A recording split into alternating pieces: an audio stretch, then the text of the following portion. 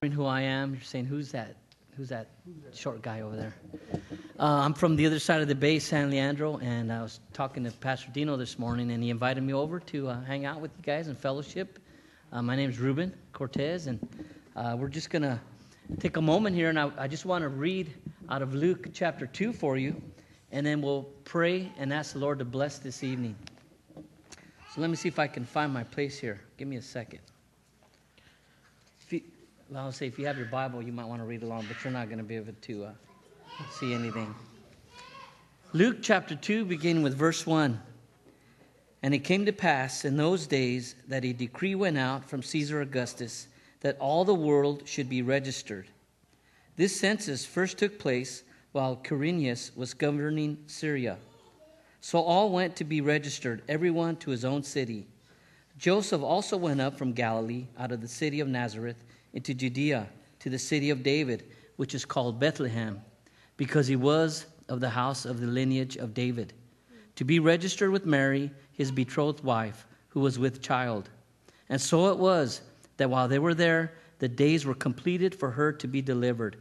And she brought forth her firstborn son, and wrapped him in swaddling clothes, and laid him in a manger, because there was no room for them in the inn.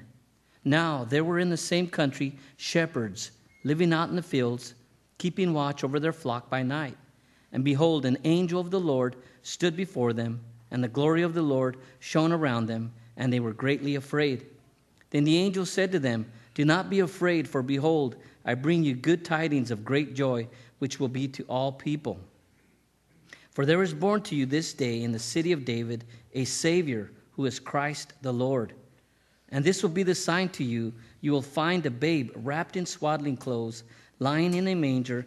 And suddenly there was with the angel a multitude of the heavenly host, praising God and saying, Glory to God in the highest, and on earth peace, goodwill toward men.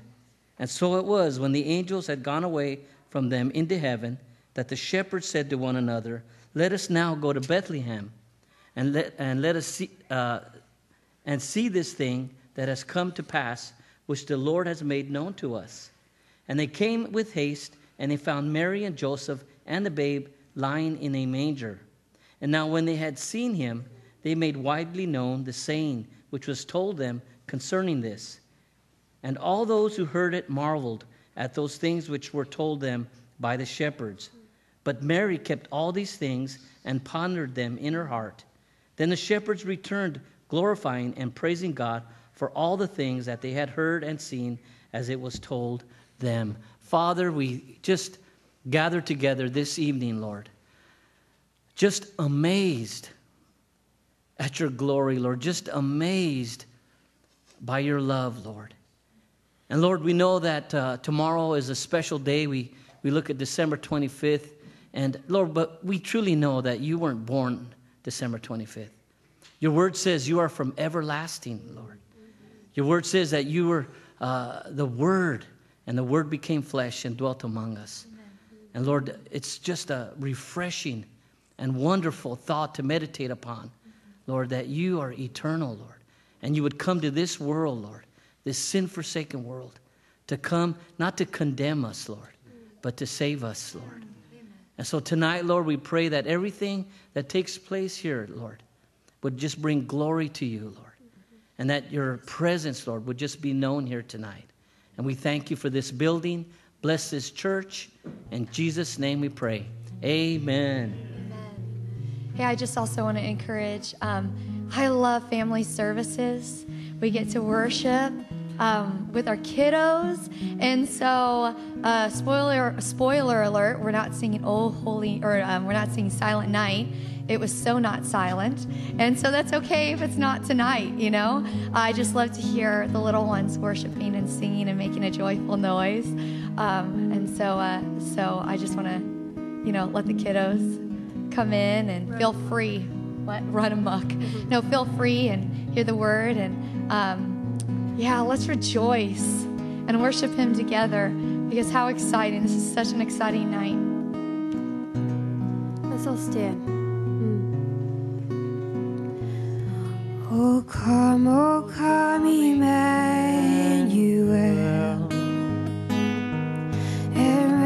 ransom captive Israel. There mourns a lonely exile here until the Son of God appears. Rejoice, rejoice, Emmanuel shall come to thee, O Israel.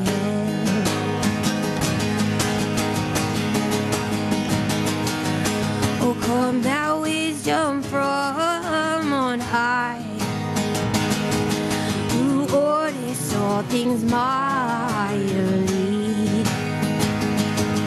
To us the path of knowledge show, and teach us in her ways to go. Rejoice, rejoice, Emmanuel shall come to thee, O Israel. Rejoice, rejoice, rejoice, Emmanuel shall come to thee, O Israel. O come thou day spring, come and cheer thy spirits by the Advent year, and drive away the shades of night,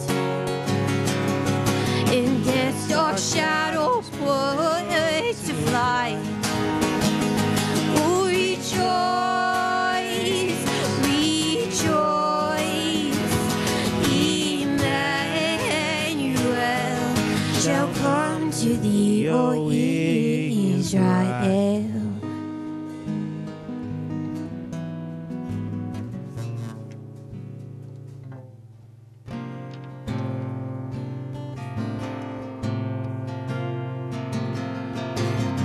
Oh, holy night, the stars are brightly shining. It is the night of our dear Savior's birth. Long lay the world in sin and error pining, till He appeared and the soul felt His word. The thrill of hope, the weary world rejoices, for yonder breaks a new and glorious morn. Fall on your knees, oh, hear the angel voices, oh, night divine, oh, night when Christ was born.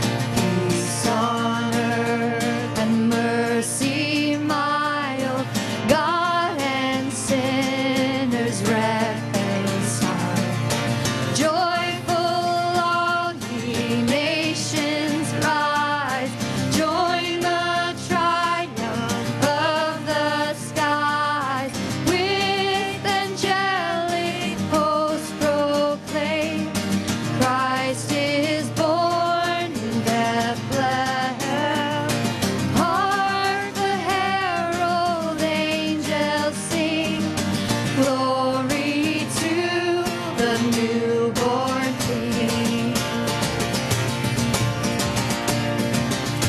Christ by highest heaven adore, Christ the everlasting Lord. In time, behold him come, offspring of the Virgin's womb. Veiled in flesh, the Godhead see. Hail the incarnate deity. Pleased as man with men to dwell. Jesus our Emmanuel. Hark the herald angels sing. Glory to the newborn King. While he lays his glory by, born that man no more may die. Born to raise the sons of earth, born to give them second birth. Wisdom's healing in his wings, light and life to all he brings. Hail the Son of Righteousness, hail the herald Prince of Peace. Hark the herald angels sing, glory to the newborn King. Lord God, God, you're so good, Lord, that you'd come down to us, Lord Jesus, and save us, Lord, from our sins, God. For so long, prophets prophesied of your coming. For so long, godly men and women prayed for the Messiah to come. And you are here, Lord. You're here with us now, God. I pray that your presence will be so known, Father. Through your word, Lord, I pray that it'll pierce through our hearts, God, through all the distractions, Lord God, through every bit that separates us from you, God. Just let your word pierce right through, Lord Jesus, and you let your love, God, just cover any pain, Lord, that we bring in today. Lord God, let your love cover any frustration or stress, God. Let all go, Lord Jesus. At your cross, we just lay it all down, Father. I pray that you be glorified in this last song, in Jesus' name.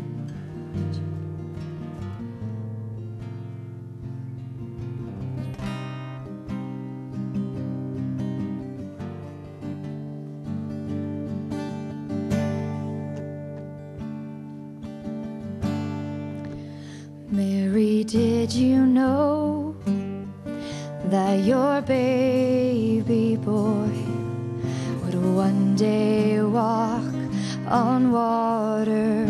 Mary, did you know that your baby boy would save our sons and daughters? Did you know that your baby boy has come to make you new? This child that you've delivered will soon deliver you. Mary, did you know that your baby boy will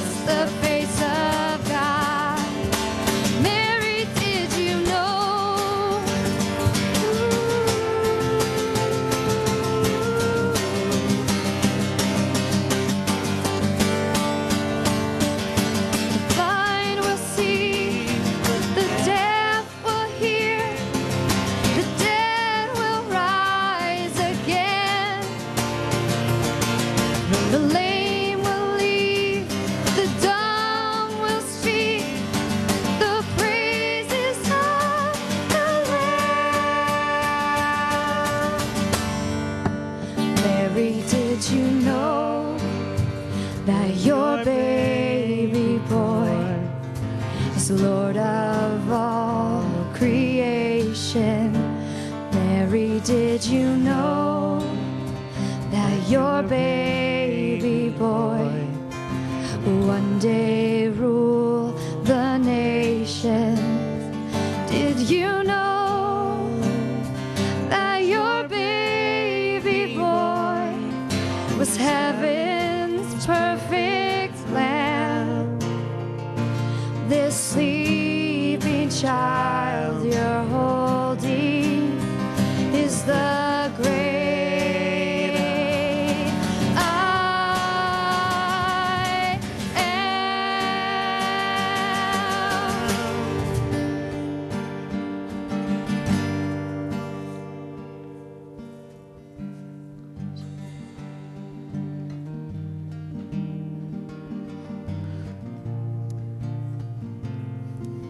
Yes, Lord God, you are the great I am, Lord Jesus. And I pray that as your word is being spoken through Pastor Jason, Lord, that our ears will be open, God, and that our hearts will be ready to receive you, Lord God, that we won't walk away from this building unchanged, Father.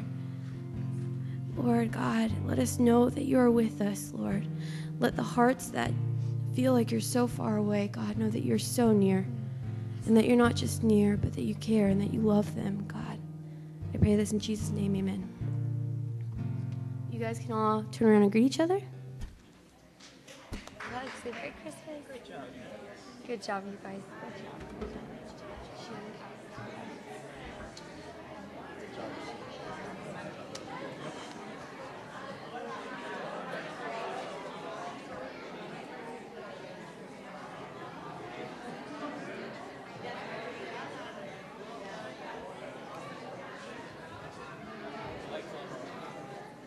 Alex, is on? Good.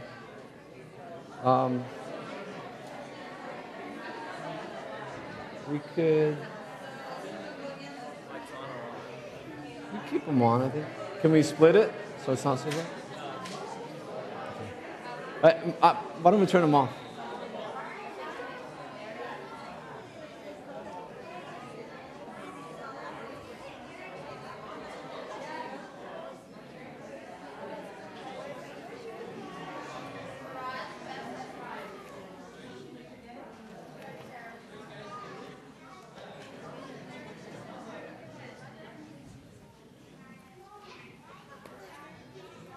Merry Christmas.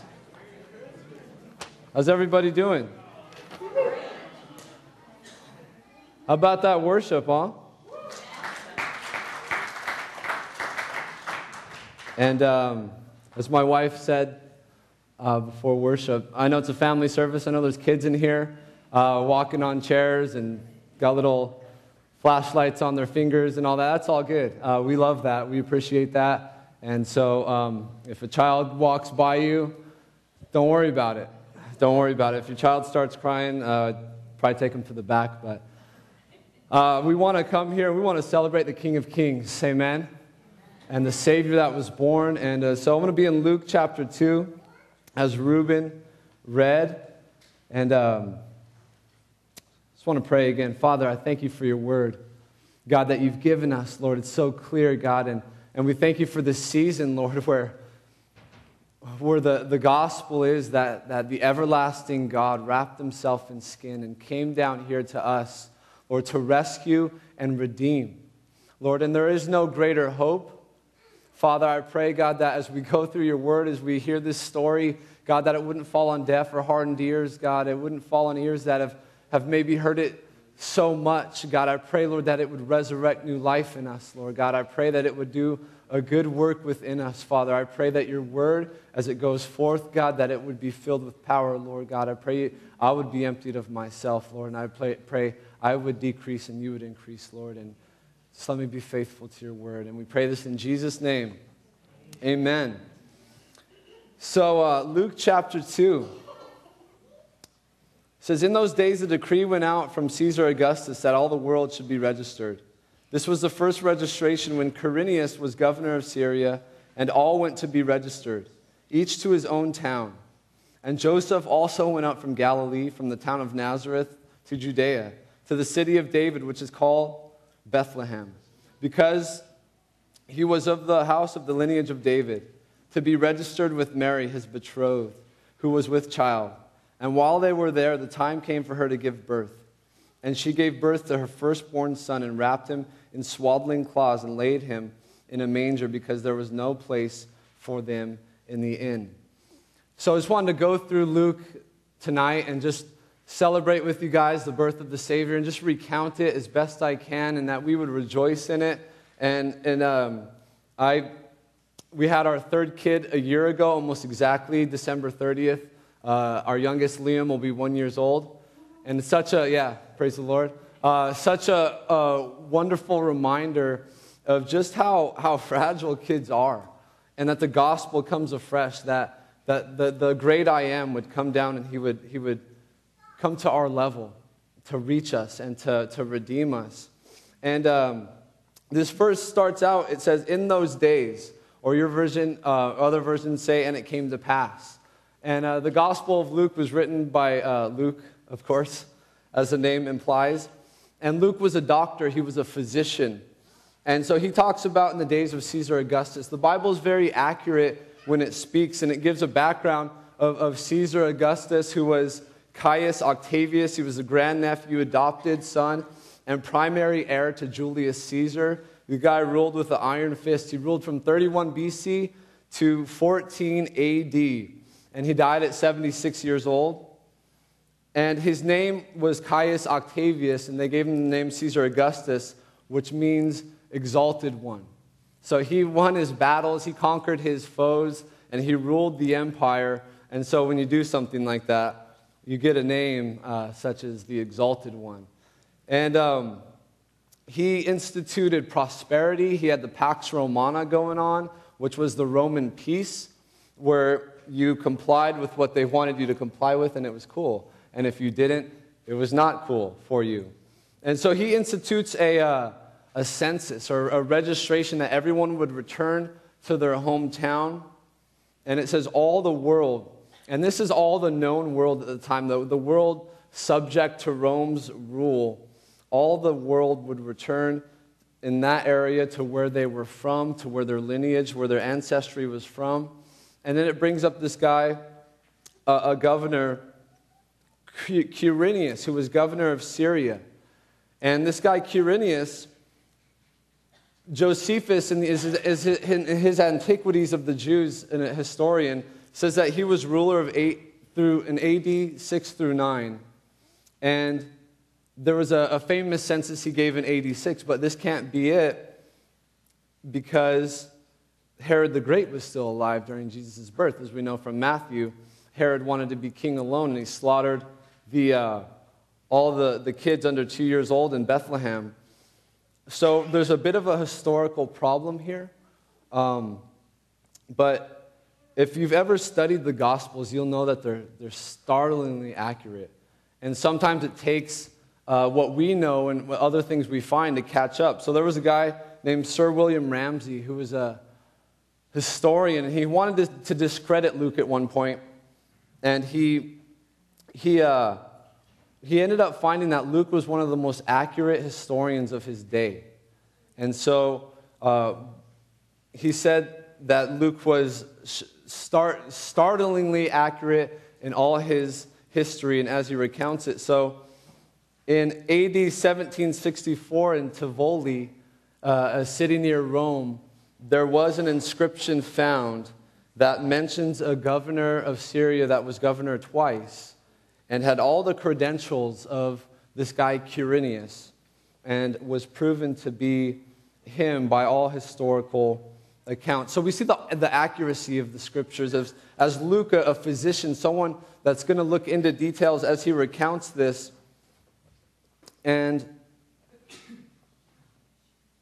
so this census was taking place, and Joseph went up from Galilee, from the town of Nazareth, to Judea, to the city of David, which is called Bethlehem.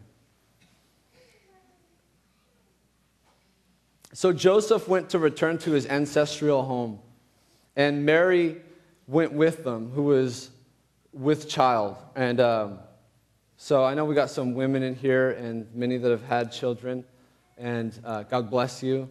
That is an amazing thing. My wife has had 3, and Mary was traveling. Ladies, how would you like this? She was traveling for almost 100 miles on donkey and walking at about 9 months. So that's pretty incredible. That could be the biggest miracle here. Just kidding, of course, but it was a long journey from Nazareth to Bethlehem, instituted by this registration that was taking place, this census, and that would have been a tough trip. So,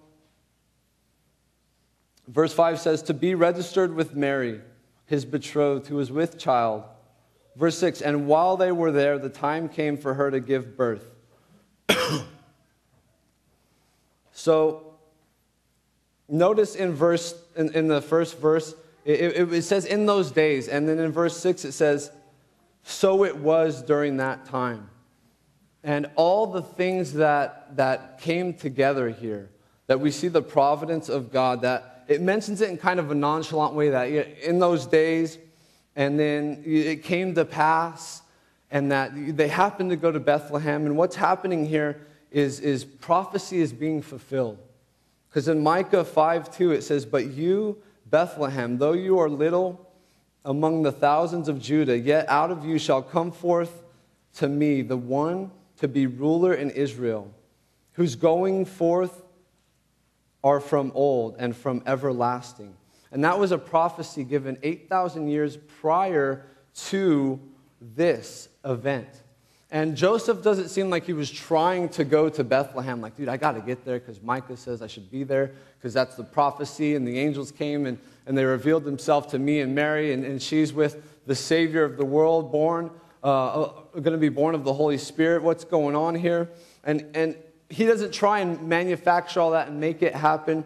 What we see here is the providence of God being fulfilled, that God calls a pagan ruler like Augustus to create a census, and Quirinius, this governor, to institute it, and all these things. And you had masses of people moving around on slow-moving animals. Now we got cars and everything. You can imagine all these people trying to get to their town. And the providence of God is being carried out here, that Joseph, who happened to be of the lineage of David, of previously through that Abraham, from which the promise originally came.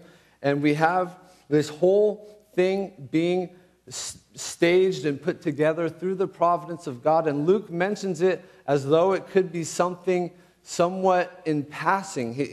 So it came to pass. And it just so happened that when they were in Bethlehem, that she gave birth. And God seems so casual about the thing, but this is significant. This is the most significant thing that has happened. And Jesus fulfilling this prophecy and also fulfilling 330 other prophecies throughout his life. There was a book written years ago called Science Speaks by Dr. Peter Stoner. Really good book. And he points out the probability, the statistical probability of somebody fulfilling just 8 of the prophecies that Jesus fulfilled. He fulfilled over 330. So let's just take just 8 and see how hard that would be statistically. Let me try and give you a word picture. So in his book, he says, you take the state of Texas. Anyone ever been to Texas? Right? Everything's bigger in Texas, right? It's a big place. So Texas is big. So he says you take the whole state of Texas, you fill it 3 feet deep with silver dollars. You pre-mark one of the silver dollars red, and you hide it somewhere in the state of Texas. It could be anywhere. It could be in Galveston or Austin or one of the big long stretches of highway running through there. You could hide the silver dollar anywhere, just one silver dollar in a stack 3 feet deep, filling the whole state of Texas. And he says if you blindfold someone, you parachute them in there, you drop them in Texas, and if they go around and they reach in randomly, they pull out one of those silver dollar coins, and it's the one that's marked red. That's the probability statistically of somebody fulfilling just 8 of the prophecies that Jesus fulfilled. and he fulfilled over 330. Yeah, there we go. So it's accurate. The Bible is startlingly accurate, especially Luke's account, how clear it is. And I love how as I was studying this portion, it says, in those days. And so it came to pass. But yet God had extreme significance in this. This wasn't just a passing thing or something just to shake your hand at. It was the Savior of the world coming to this world to redeem and to restore and to break the curse of sin and death. And so you may be in a part of your life where you think it's insignificant. Even coming here to hear and to celebrate Christmas on this Christmas Eve service, it may be just seemingly insignificant to you. But I would say that's how God rolls sometimes, where he wraps great significance and he just mentions it in passing because he can. And he will work all things to good, and he's in control. See, when you're in control, you can do that. You don't got to hype things. Okay, our culture likes to hype things and get things all hyped up, and usually the hype outweighs the actual thing. You know, it's like the thing that was being hyped, when it comes, people are like, man, I thought it was going to be better than that because of all the hype. See, God doesn't do that. He doesn't need to. He underhypes and he over-delivers. He underhypes and he over-delivers. And so for whatever reason you're here, you may just think it was, and so I happen to be at Calvary San Mateo, hearing the gospel message, hearing that Christ came to redeem and restore and have relationship with us and lead us and guide us and remove the sting of death because he's removed the curse of sin. And all of us stand guilty as sinners before him. And he came to restore us all. And I believe that God has extreme significance for us all tonight. In hearing about Christ and hearing this story again, this may be the filler time for you in between shopping and food and friends and lattes and all traffic and all the other things.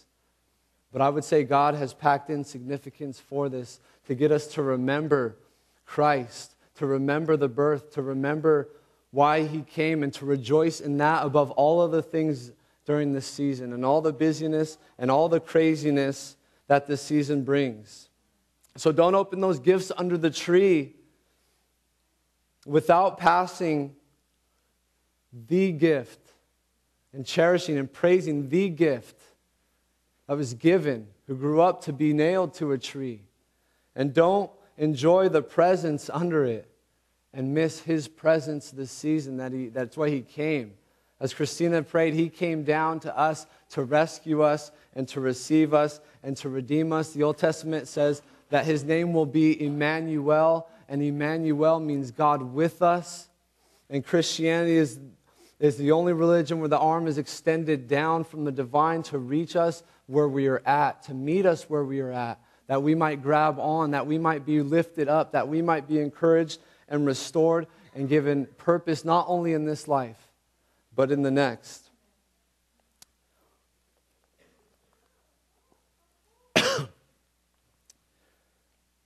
So 6 says, and while they were there, the time came.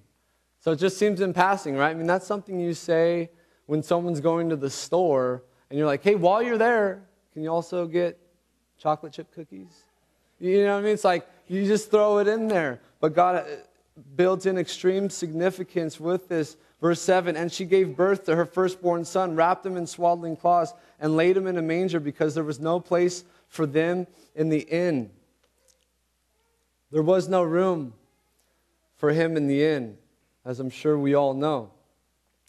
There's a small home in Atlanta on Auburn Avenue that gets tours every day because somebody named Martin Luther King Jr. was born there. There's in Salzburg, Austria, you can go and check out a birth room that's on display where Wolfgang Amadeus Mozart was born. In Knob Creek, Kentucky, there's a humble log cabin where Abraham Lincoln was born. And tours go there, and you can go check it out. On the island of Corsica, there's a residence that now stands as a museum. where Napoleon Bonaparte gave his first cries after he was born. And wow, how this innkeeper missed out. Can you imagine the plaque he could have put on the wall of his inn? Years later, Jesus Christ was born here. But he missed out. And there was no room for him in the inn, as we know. There was no room for Christ. And so he was born in a manger, in a feeding trough, in a cave around animals.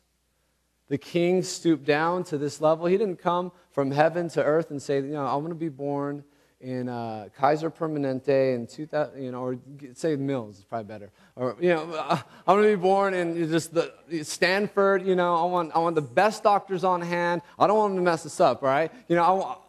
I'm the king here. I want things to go well. But he was born in a manger because who can't relate to that? There isn't a person alive on the planet that couldn't relate to that. Where God could say, hey, that's where I stoop down. I stoop down to reach the lowest of the low and the highest of the high, and whoever may come. But there was no room, and how this foreshadowed Christ through the ages, there being no room for him. Though he split time, we got BC and AD, and Christ is the life that split time. Though he remains the most iconic, compelling, and influential figure of all time. And this was confirmed again by a little thing called the internet. Maybe you've heard of it. But they did an algorithm looking at searches, looking at all the traffic of the internet, and who is the most influential, compelling, iconic figure of human history. And it was Jesus, by a landslide, still. And though he is that, there is often no room for him. I was in a Home Depot a while ago, and I was just looking around, at some Christmas lights and stuff, and then you got everything in there. You got anything and everything. You got either a Santa, you got the Grinch, you got SpongeBob with his Santa hat on, you got just all kinds of inflatable things and reindeers and Shreks and all these things, and I was just like, man, I wanted to get a manger scene is what I kind of wanted for my yard, but you ain't going to find that. You ain't going to find that there. And I wonder how much space we give him. And I think obviously, if you're here, you've given him room. You've made some room for Christ. You've made some room for a service that, would honor and talk about Jesus. But I would ask, how much space are you giving him? Considering we know who he is and we know what he's done. And I would encourage you to invite him into your life, that he would be the Lord of your life. He is the Savior of the world. We all stand in this predicament where time is passing and our bodies are fading and everything is fading out and everything's winding down. And Christ alone stands as the hope of the world. And I want to be able to look at people I know and encourage them in Christ and know that when they breathe their last here, that I don't got to think maybe they're just in a better place and wonder about the longest vacation you're ever going to take. And we plan just so much for maybe a 2-week vacation. We dial it in. We want things, we want to know where we're going, what jet we're going on. Hopefully it's not U.S. Airways. We had a bad experience with them. I'm sorry if you work for them. Maybe they've done well. But, we want to know all things are in line. We want Expedia to have it printed out and hooked up, and we want a rental car. But yet with eternity, we just kind of say, But that's why he came, is it not? The Savior of the world, to rescue us and to redeem us. And there's a poem about this Jesus that was written a long time ago. It says, he was born in an obscure village, the child of a peasant. He grew up in another village where he worked in a carpenter shop until he was 30. Then for 3 years, he was an itinerant preacher. He never wrote a book. He never held an office. He never had a family or owned a home. He didn't go to college. He never lived in a big city. He never traveled 200 miles from the place he was born. He did none of the things that usually accompany greatness. He had no credentials but himself. He was only 33 when the tide of public opinion turned against him. His friends ran away. One of them denied him. He was turned over to his enemies and went through the mockery of a trial. He was nailed to a cross between two thieves. While he was dying, his executioners gambled for his garments, the only property he had on earth. When he was dead, he was laid in a borrowed grave through the pity of a friend. 20 centuries have come and gone, and today he is the central figure of the human race. I am well within my mark when I say that all the armies that ever marched, and all the navies that ever sailed, and all the parliaments that ever sat, all the kings that ever reigned, put together, have not affected the life of man on this earth as much as that one solitary life. The life of Christ, the one we worship, the one we gather here to honor and to proclaim and to rejoice in and sing about and worship. He is the one. And verse 8 says, and in the same region there were shepherds out in the field keeping watch over their flock by night. And an angel of the Lord appeared to them, and the glory of the Lord shone around them, and they were filled with great fear. And the angel said to them, fear not, for behold, I bring you good news of great joy that will be for all people. For unto you is born this day in the city of David a Savior, who is Christ the Lord. And this will be a sign for you. You will find a baby wrapped in swaddling cloths and lying in a manger. And suddenly there was with the angel a multitude of heavenly hosts praising God and saying, glory to God in the highest, and on earth peace among those whom he is pleased. When the angels went away from them into heaven, the shepherds said to one another, let us go over to Bethlehem and see in this thing that has happened, which the Lord has made known to us.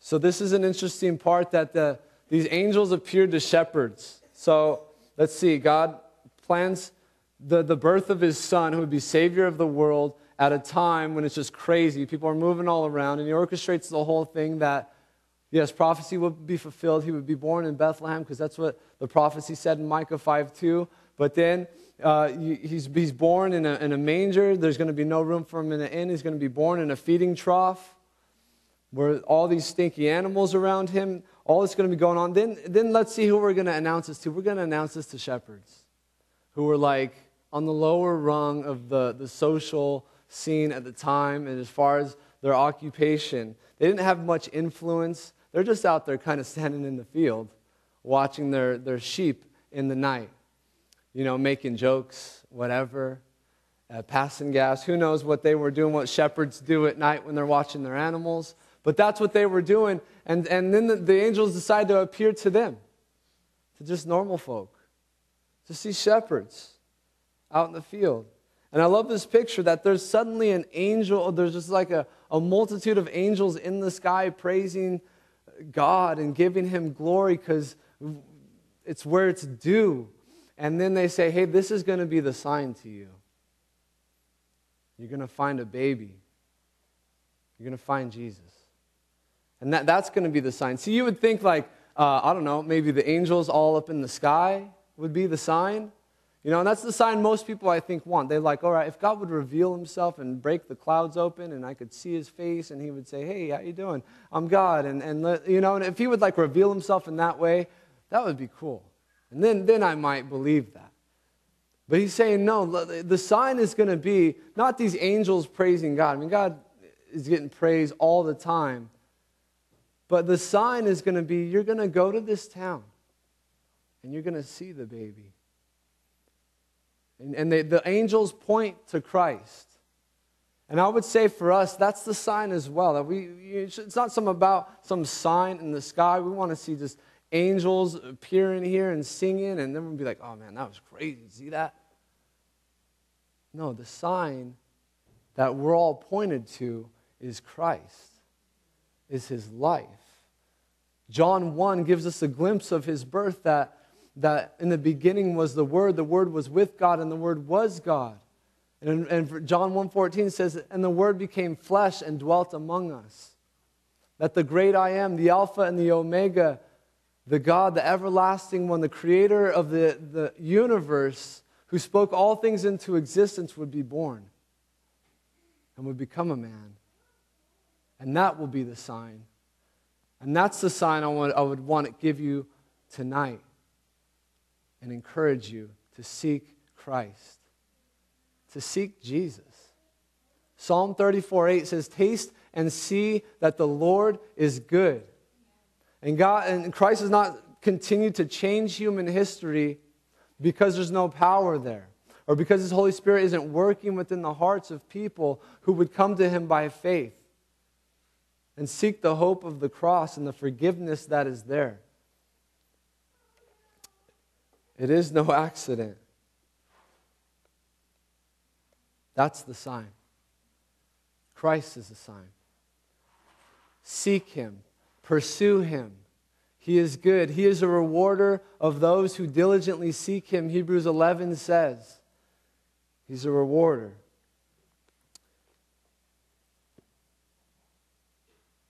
And so they go. Let us go to Bethlehem and see this thing that has happened, which the Lord has made known to us. And they went with haste and found Mary. I like how it always, in almost every translation, uses the word haste. Very nice. And they went with haste, which is they went quickly. I know we don't use that word, but we should bring it back. They went with haste and found Mary and Joseph and the baby lying in a manger. And when they saw it, they made known the saying that had been told them concerning this child. And all who heard it wondered at what the shepherds told them.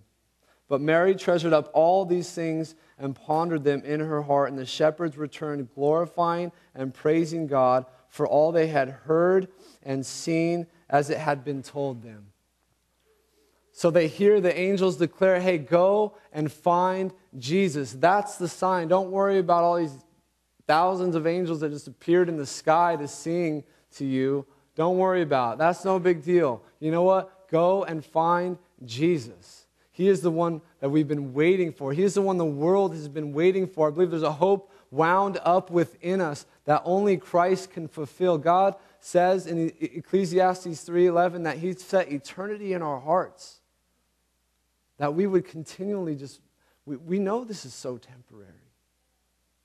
And what's next? And what's the ultimate fulfillment of all these things that our hearts long for and hope for, and the love and the hope and the peace and the joy and all these things? And they're founded in Christ. And they're only found in Him. And that's what the gospel message is about. So these shepherds, they went and they found that baby. And they were changed. And they were praising God because of them. That baby, who knows why or what struck them, what happened. And who knows why as Christians that we walk with the Lord. And I don't know why years ago, man, when I gave my life to the Lord, it was like, man, God did some change. He did some change on the inside of my heart. He put new desires there. He took me off a path I was going on and put me on a right one, and continues to teach and instill things every day in my life. Man, that we would go and seek Jesus. He is the hope the world is waiting for. He's the hope of the world. This world's like the Titanic. It's going down. And we're so busy rearranging the deck chairs. Like, oh, we want the things to look nice and, keep it looking nice for as long as we can. Oh, yeah, here comes the water, but I don't want to think about that. Don't you make me think about that water rising. Hey, we abandon ship. And we trust in Christ. He is the life raft. And we get that message out to as many as will listen. And this is the season where it's like, man, we could, and I just pray that we would step back from all the craziness and clutter right now in our hearts and wherever we're at. Because I believe that God has significance in this moment. Though it may seem like something in passing to you, though it may seem like a filler thing for you to be here on Christmas Eve, kind of a new thing for us to do Christmas Eve services, though it might feel that way, that God through His Holy Spirit right now would reveal Himself to you. That you're here for a purpose. Everybody, I don't know why you came, what invite, Facebook, friend, family, whatever, personal invite, whatever it is, that you're created in God's image, that He loves you, that He has hope for you, that He sent His Son for you. In the gospel, there's no level that the gospel doesn't connect. You know, I have three boys now, and I try and fathom it sometimes. Like, man, well, who would I give I wouldn't give my son for anyone. Who would think of that? What is that? And to think that the gospel is the creator of all things, God Almighty would give his son for us.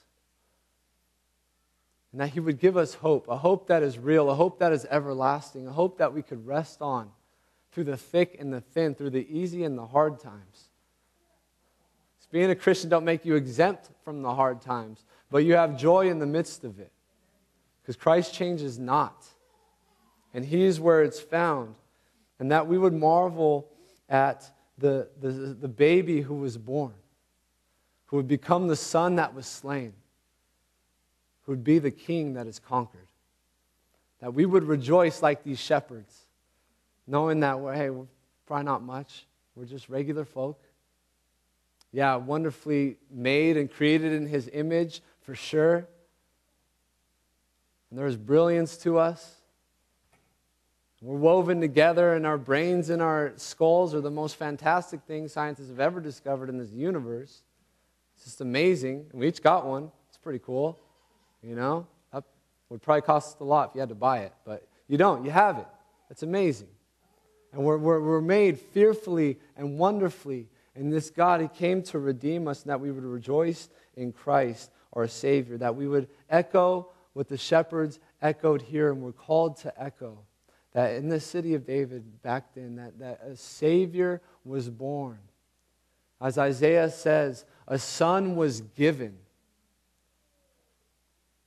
for us, but not to keep for us. That we would echo that message with our lives and with whatever we say and whatever we do. And that would we could compare it with whatever else is going on in our lives, whatever other things are grabbing our attention, not only for Christmas time, but all the time. He's the King of Kings. We should give him due time all the time. We should give him space all the time. We should let him rule and reign and work in our lives and our hearts all the time. Because he came down to rescue. There was a historian and a philosopher, Soren Kierkegaard. And he had a story. He said, once there was a king, very wealthy and world-renowned. He had everything a person could want, except a wife. The palace was so empty, and he wanted a wife to share it all with. Well, one day, while riding through the country, he saw a peasant girl on the side of the road and was stunned by her beauty. His heart was taken by her. If only I could have the peasant girl. How could I win her heart? Well, I am king. I could send out a royal decree and make her come and be my wife. Well, what's the use? Unless it's her free choice, it really wouldn't be love. I could dress up in my finest apparel, polished boots, polished sword, dazzling cape. I could awe her as I knock at her door, and she will become my wife. No. Then she will marry me for my power and money, and I'll never know if she really loved me. No, I know what I could do. I'll dress up like a peasant, and I'll have the carriage drop me off a few miles from her house, and I'll come in as a peasant and woo her with my charm and win her that way. Then he thought, well, that'll be hypocrisy. Well, what if I actually became a peasant? So that's what he did. He took off his robe, he left his palace, he worked hard, he served alongside peasants and won her heart. Is that not what Christ has done? From heaven to earth, as he would step down. I mean, even to talk about such things is crazy. That he would step down for us. That he would take off all, as the everlasting one, all so many forms of deity and omnipresence. He would lay those aside, as the Bible says. He put those attributes on the shelf. And he would step down here into the mess that you find here. As we all know, our lives can get very messy. You watch the news, you look at this world, you think, this place is messed up. And that's what the Bible would say it is. It's broken. All of us are broken. We're all broken. And Christ would step down into that brokenness to win our heart. He would step down, he would win the day. He would die for our sin on the cross. All of our sin, past, present, and future, which separates us from a holy God. And that he would do that, rise again, conquering death and the grave, and give us then that hope. That hope that comes with that.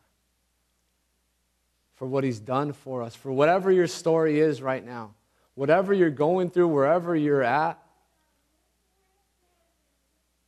Could be lost someone recently or know someone that's not doing well. Issues going on in your life, whatever it may be. Maybe it's with you. Maybe it's something going on in your body. So many different things. And you got to know that Christ came for that. He came to redeem that. He came to redeem you, restore, have relationship with you. That he could give you a hope that's everlasting. A hope that is eternal. A hope that doesn't perish. And a hope that doesn't fade. Now we would rejoice in that.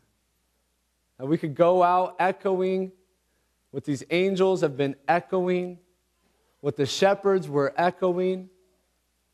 And what I believe the world is longing to hear is that there's a Savior that's been born. And then as they look at our lives, that it would echo the same thing.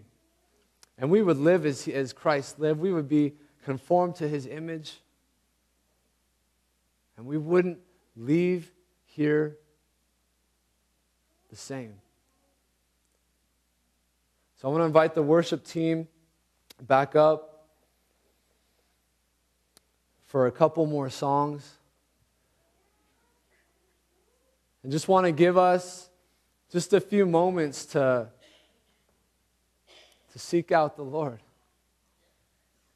As the angels proclaim to the shepherds, hey, you know what the sign's going to be?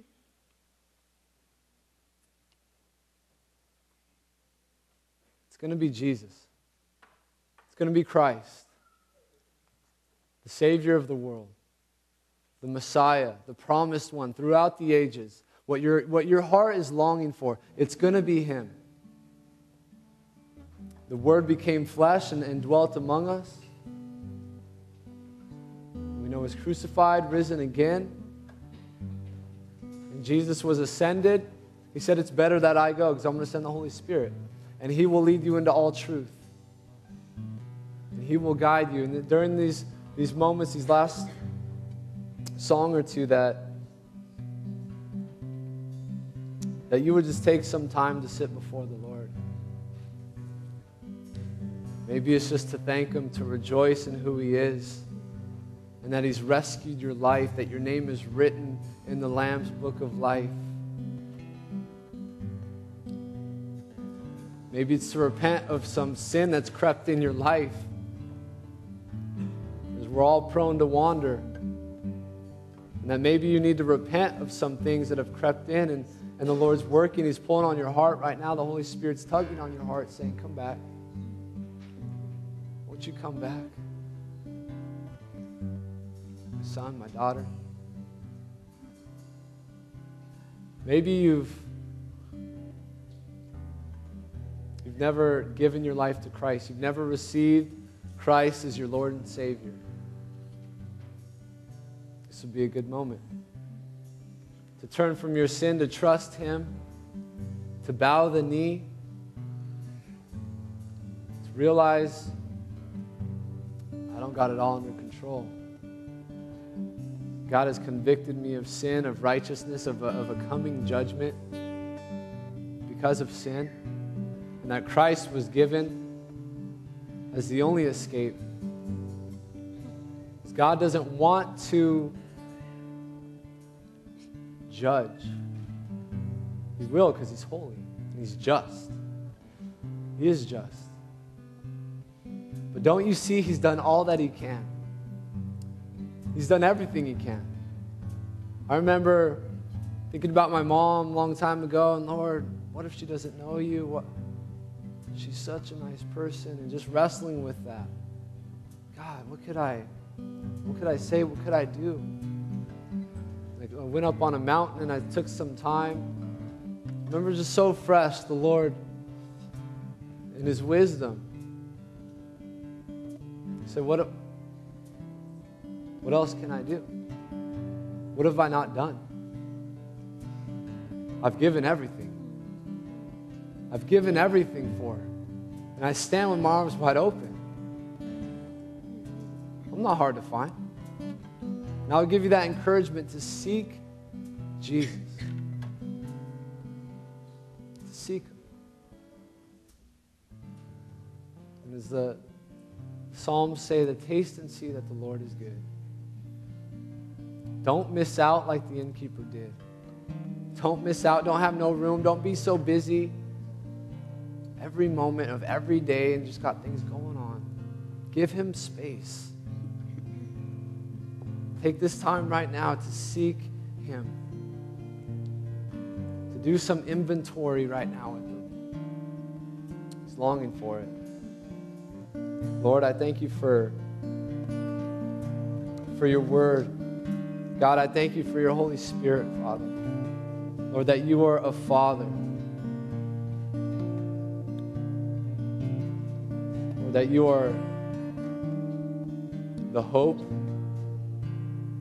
for the hopeless. God, that You are the Savior of the world. Lord, You are the light to all men. You are the King of Kings who stooped down to become a servant, to serve and wash our feet. God, I pray that You would do that now, Lord. God, as we put trust in You and faith, Lord, that You would do what You've been doing. All the armies that have ever marched and all the navies that have ever sailed and all the parliaments that have ever sat and all the kings that have ever reigned do not have the power that You have, Christ. That we would serve You out of sheer love for You. God, that You would move within our soul. God, that You would draw us to Yourself. Lord, if there's anyone that doesn't know You in here, Father, I pray that they would put their trust in You, in the finished work of the cross, or it is finished. Or that You would give us a real hope. God, that You would fill us with joy and that we would leave as the shepherds left. For they saw You, God, that we would leave rejoicing, praising God, full of joy. And it wouldn't be because of those presents tomorrow. Those are cool. We're looking forward to those, especially the kids. That is great. Lord, but we wouldn't miss You in this season. And God, I pray that not only would we not miss You, but we would make You everything.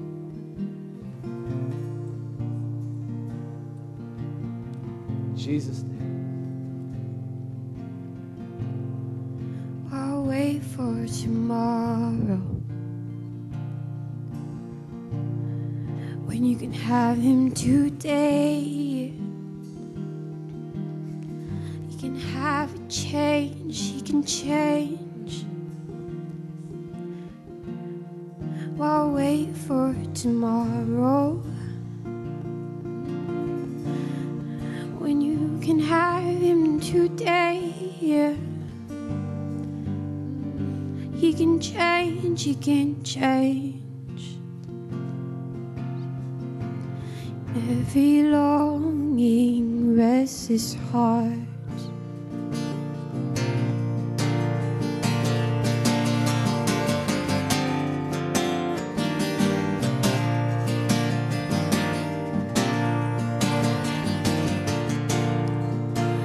Come now, Lord.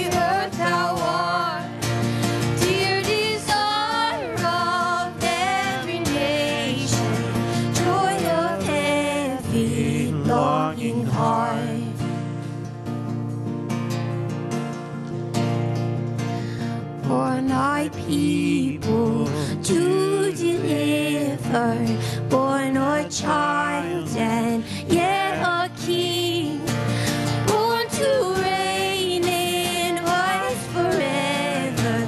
Now thy gracious kingdom bring. Your Israel strength and consolation, hope of all the earth thou art, dear desire of every nation, joy of every longing heart. Come thou long expected Jesus, come thou long expected Lord, come your kingdom to deliver every longing, restless heart. Come thou long expected Jesus, come thou long expected Lord, come your kingdom to deliver every longing, restless heart. Every longing, restless heart. Every longing, restless heart. While waiting for tomorrow, when you can have him today. While waiting for tomorrow, when he can change, he can change. He came. Let's all stand for this last song.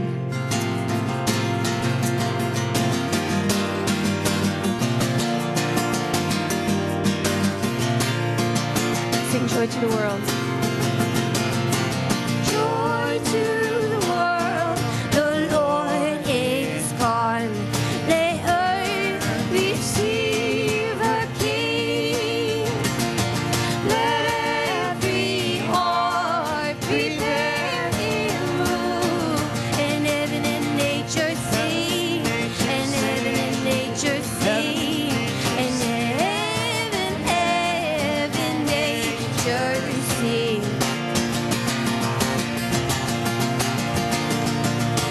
Joy to the earth, the Savior reigns.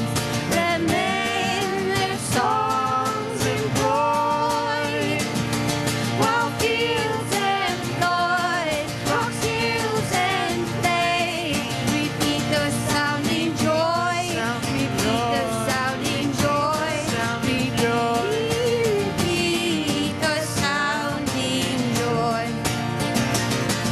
He rules the world.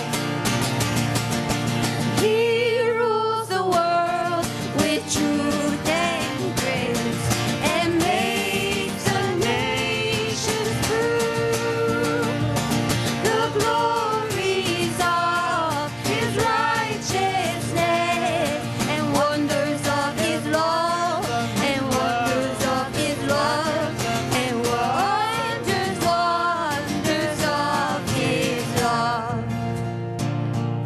Yes, God, you're so wonderful, God. You blow our minds, Lord, with your love, God, that you came down for us. I pray, God, that we'll continue to seek you, Jesus, as we go out, Lord, and that we will have true joy that's only found in you, Jesus. In your name, amen. Amen. God bless you guys. Have a Merry Christmas.